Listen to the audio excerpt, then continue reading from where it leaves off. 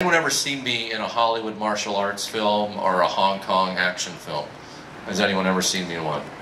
Exactly, because I haven't been in one. Why? I'll tell you, because I'm too good at karate. I'm banned, and it's also impossible to film me in Hollywood movies doing martial arts, because movies are filmed at 24 frames per second. I move much faster than that.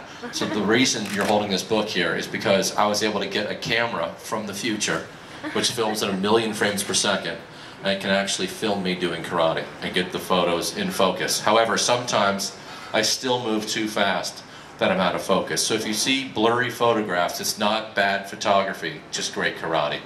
Let's go to the next photo. Sometimes, even when I'm standing still, I move too fast. The camera can't capture me. Let's go to the next photo. Here I teach you how to create instant male pattern baldness on your attacker. One punch to the nose and his hairline moves back a few inches there. No other karate book teaches this. Painful and humiliating.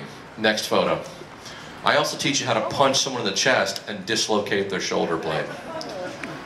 This way you can attack someone from the back by attacking them from the front. Basically what you're doing is you're making all his inner organs work against him.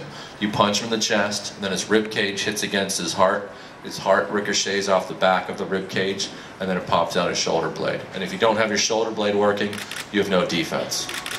Sir, did you learn that at medieval times? Probably not. Okay, let's move on. Any questions so far about karate? In the back, any questions about karate? Security guards, any questions about karate? I actually trained all the security guards here. All right, next photo. Okay, levitation, very important. I have a whole chapter on levitation. If you're holding the book right now, pick it up, and if you flip through it, there's a flip book.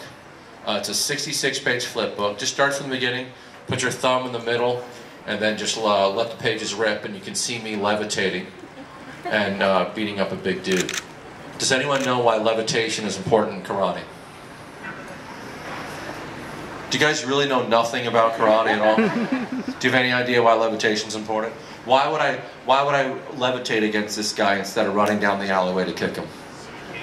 Exactly. This is a silent attack. And also levitation gets me the height advantage.